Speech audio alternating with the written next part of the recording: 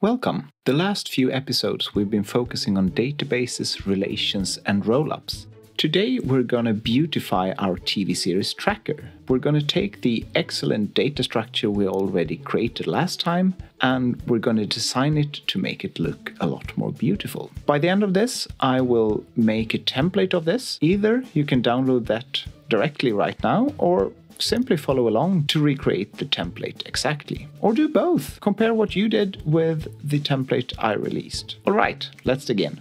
As you can see, one of the first things I do is cheat. We enable dark mode, so everything looks a little bit better. Nice trick, eh? Apart from that, we're going to start with the basics. We're going to add a cover image, a nice layout. And then we're going to show a few tricks to get around the fact that Notion really discourages you from using any type of advanced layouts. It's both a blessing and a curse. It means that you can focus on building things that actually matter and that the layout will look good enough. But it's actually really hard to make something truly beautiful. We're in no way going to end up with something that is like the best designed apps, but it's going to be quite a lot better than what we started with. Let's dig in. Let's start looking at how things looked where we left off. We're going to copy what we did yesterday and just do a quick rundown of the current status.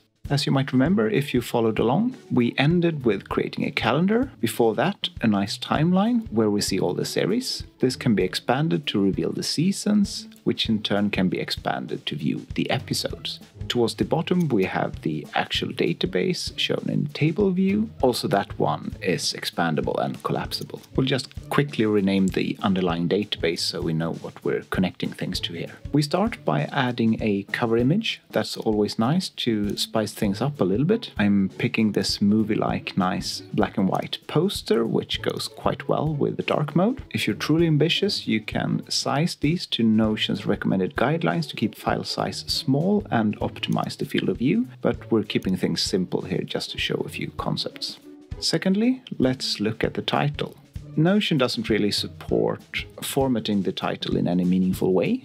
What we can do is use emojis. In my mind, it's not really suited for this time, but it's good to keep in mind that it's something you can do if you want. What we'll do instead is a little trick to insert a space between each character, making for a nice, different looking text. As you know, you can also change the font of the entire page, but we're going to keep this as the standard sans serif font for now. Going down to the calendar, styling options here are quite slim. You can switch between monthly and the newly released weekly view. I don't find them very helpful layout-wise or making things pretty. They still need the full width of the page to work, and you can't really do much with them.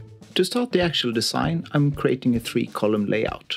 Then we're going to see how the calendar looks in a smaller format, and as you can see, things get very squished very quickly. We're now looking at the weekly view, but it's the exact same with a monthly view. So not great when you're using a narrow column. You can resize columns, meaning that you can have some kind of intermediate format where you let the calendar take most of the space and leave just a thin column for the rest of the content. But honestly, even if you do this and even if you use the weekly view, the items are quite hard to read and I don't think it's that helpful. Finally, we can go into the properties of the calendar to add more things, but again, the issue is that the calendar really needs the full width space to work. We'll keep the calendar here as a reference to the right and see what else we can do with the other 2 columns. Let's start with the list view, which is a quite compact way to visualize content in a database. As we can see, by default, everything is listed, or mostly everything, so let's look into how we can limit the list a little bit. We start by sorting by air date, since we're looking to show upcoming episodes here. We then go into the filter, look at the different options. By default, we're looking is relative to today, but here we're actually going to change and look for everything upcoming. So everything after today. We then go in and add the air date, so we see both the title and the air date in the list view. And already to me this is quite a lot more helpful than the calendar view, although maybe the visualization leaves a little bit to be desired. We'll finalize by going in and changing the date type to relative, and that will give us a little bit nicer date formatting. An underlying issue we can see here is the choice we made to create very long names for everything. We decided to keep things super clear and say The Simpsons, season 34, episode 15, Bartless, meaning that we get a very long line. This is not really something we can solve easily using the visualizations here, since Notion really wants you to show the name for everything. But we can do that, and we'll look into that a little bit later with a slight reformatting of the source data to help the visualization along. Let's contrast this list view with a table, which is actually one of the more flexible ways of showing data. Here as well, we show the air date property, so we see the relevant date. As you can see, it's expandable and collapsible by default. That's something we can go into the options, look at sub-items, and simply disable if you want. We also go into filter and add a similar filter as before to show only upcoming episodes. With the table in place, let's remove the calendar view. With that out of the way, we see the table a little bit better. By default, everything here can be expanded and collapsed, and we see a very narrow view. Let's go into the layout and turn that off. We turn it off for this view only, so we keep it in the underlying database and for any new views we create.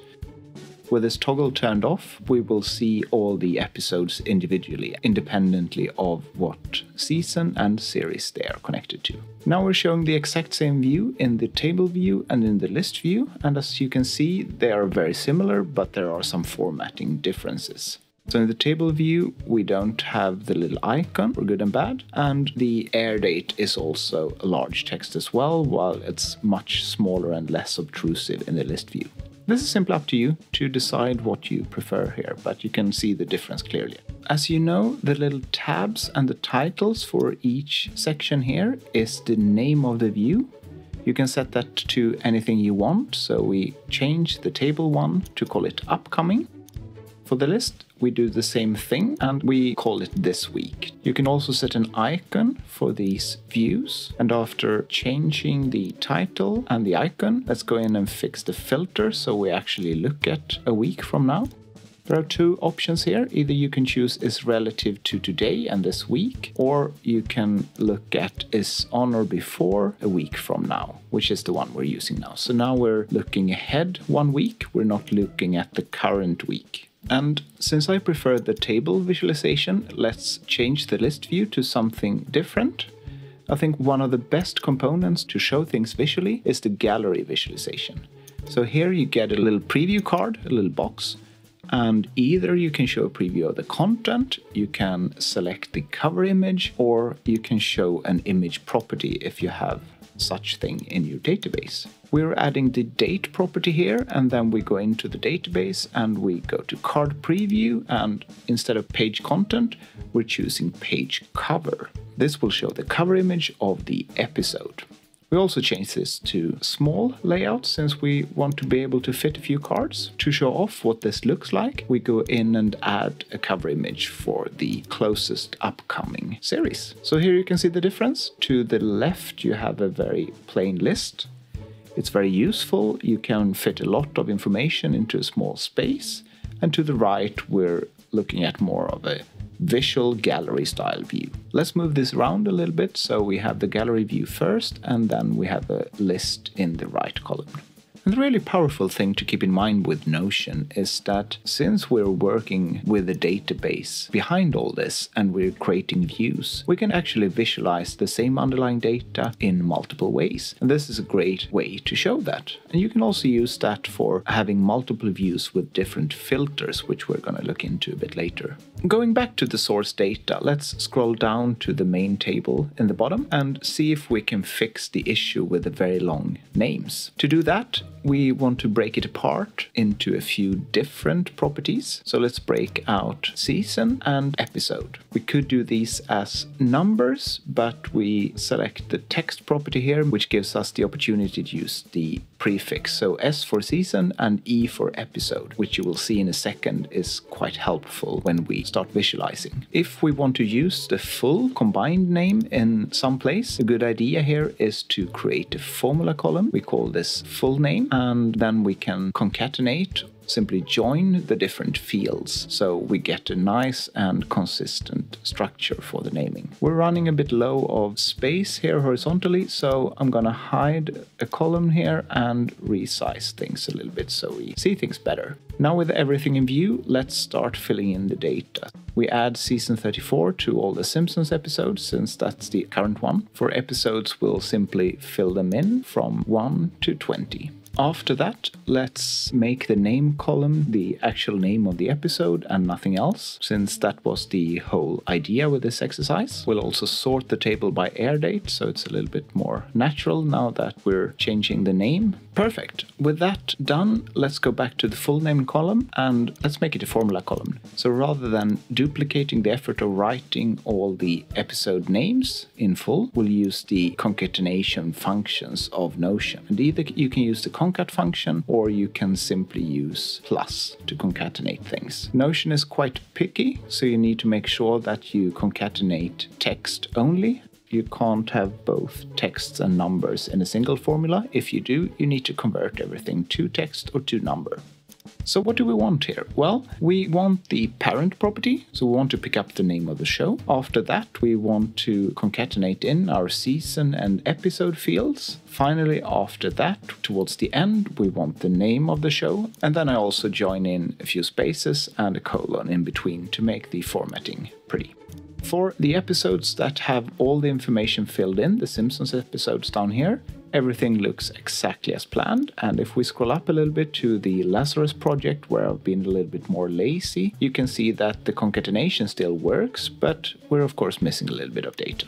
Going back to our gallery and table view, you can see that they now look a lot better, but they're also missing quite a bit of data. So let's fix that. We go into the properties and add the properties we want. So we add the parent for the show name, and we can also add the season and the episode number. We look how things look with the season and episode numbers. Maybe it's a little bit too much for the gallery, so we can remove those again. You can of course also reorder the different properties, but as you can see, the gallery view is very particular that it wants the name first, so that you can't change, but you can change the order of the rest of the properties. Let's go to the table view next. Here we'll do a similar thing. We'll add the parent property and reorder these. And in the table view, you can actually put other fields than name first. Since we're looking at upcoming episodes, I'm putting the air date first here, then the name of the show, and towards the end, the parent. Let's go into properties and also add the season and the episode columns. Let's start by minimizing the season and episode columns. After making them as small as possible, let's choose a nice icon for each column. Let's pause here and fill in the missing data for the last few Simpsons episodes. As you saw, we have a little peculiarity in Notion, so you can't minimize text field columns more than what we did, but you can with checkboxes. So a very nice trick, very good to know, is that you can go into a property, you can change its type to checkbox, you can then minimize the column or set whatever width you want. After that, all the data seems to be missing, but when you transform it back to a text column, the data is actually back again. So to recap, take a column that you want to be very minimal, only showing the icon, change the type of that property to a checkbox, minimize the size of the column, go into the property again and turn it back to a text. Handy when you know it, but very annoying if you don't. Right, let's change the icon for the parent column as well as the name column.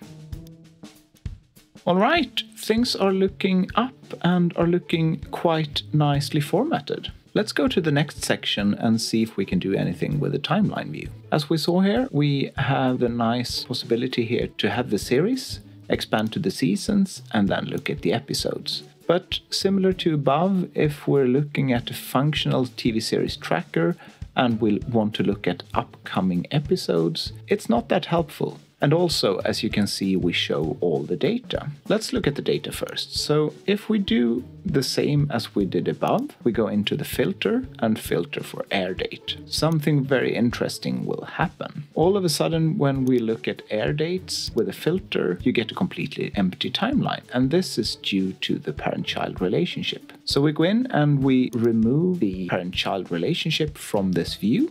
Then we see the data we expect, so we see the episodes that are airing this month.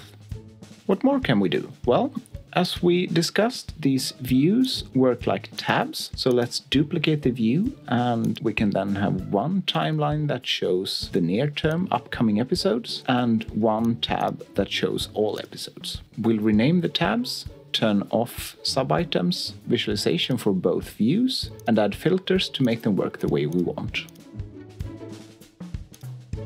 For the timeline view, I think it makes sense to look at a longer time range, so we look at upcoming episodes in the upcoming month.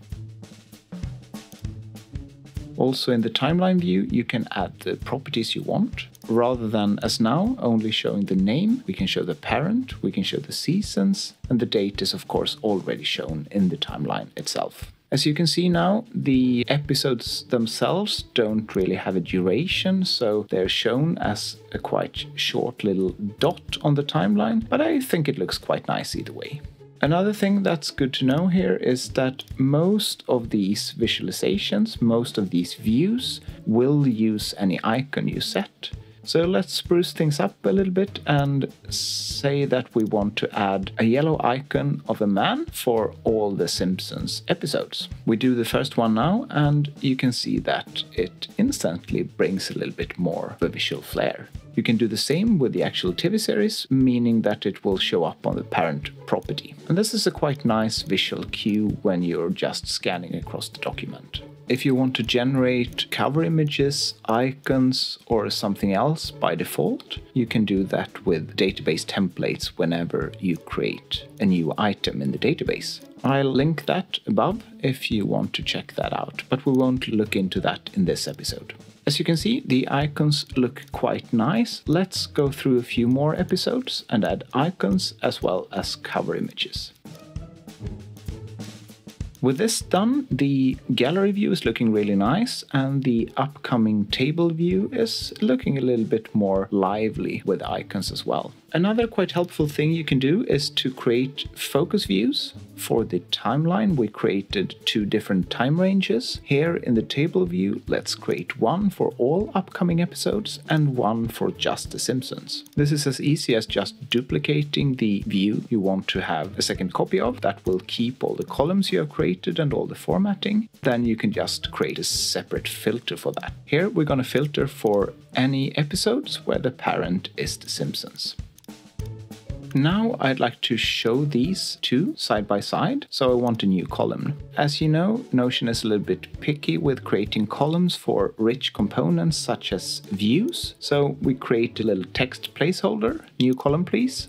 We drag that to the right and we get a new column. We drag the content we want into each column, then we can simply remove the placeholder. After duplicating this, we got 2 copies of both upcoming and The Simpsons, so let's remove those from each side respectively and keep only the one we want. We'll contract the table views a little bit, expand the gallery view, so we fit 3 episodes in the gallery view, and then we have 2 table views to the right of that. And here you can see the final result. It's quite a change since where we started, right? If you've been following along this long, I have a little challenge for you. We did a little trick with the database structure since last time. Have you spotted it? If so, write in the comments below. What change to the structure did I do to make this work as nicely as it did? If you want a little hint, it has to do with the parent property. That's all for today, and as I promised in the beginning, I'm releasing this as a downloadable template, so just follow the link in the description and you can download a copy of this nicely structured and designed TV series tracker, totally in Notion. As always, you're completely free to just follow along the video and build it yourself. That's, after all, the entire idea with this video series. If you want to look at a specific section again, I make chapters for every section so you can easily scrub back and forth. As always, the YouTube controls for speed are quite helpful, so you can either speed me up if you think I'm way too slow, or slow it down a little bit if you really want to follow along carefully. That's all I have for you today. I'd be super happy if you smashed that like button. As always, I thank you very much for joining today and hope to see you next time.